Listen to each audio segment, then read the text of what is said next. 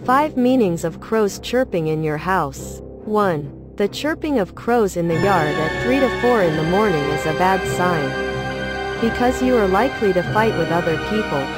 Therefore, you are required to be more patient and not easily provoked by emotions. 2.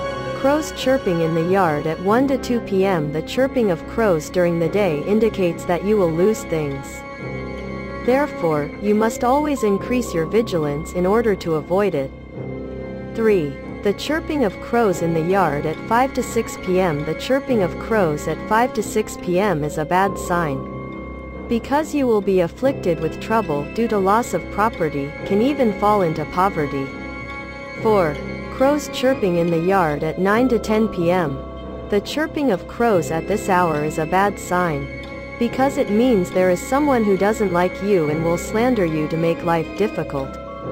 5. The chirping of crows in the yard at 11 to 12 noon. This signifies that you must draw closer to God so as not to be disturbed by evil things.